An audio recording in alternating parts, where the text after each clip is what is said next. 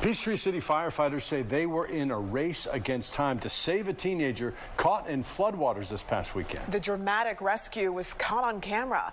Fox 5's Doug Evans talked with the teen and his grateful mother.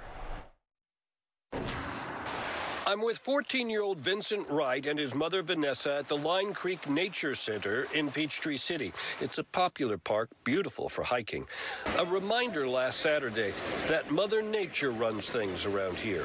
Peachtree City firefighters rescued Vincent from the swift-moving floodwaters Saturday evening after he and two friends had decided to go tubing, unaware of the flood warnings. So what was running through your mind as you were doing that? It was gonna be fun.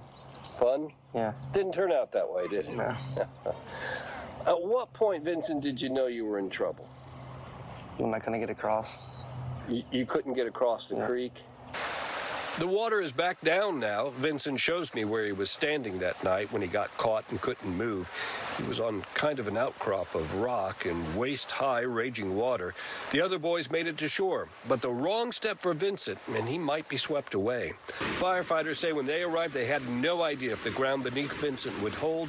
What they definitely knew was the clock was running out. Besides the flooding, they were also worried about hypothermia. The call came out, and the rescue had to occur very quickly and was done very quickly.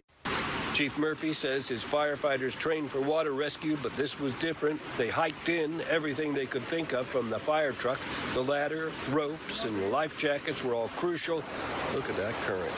The chief says he is so proud of his firefighters. If there are textbooks written about this type of rescue, you guys wrote a new chapter the other time. Yes, yeah, the improvised chapter is what we wrote. I'm filled with nothing but gratitude for them. I mean, they are absolute heroes. They saved his life.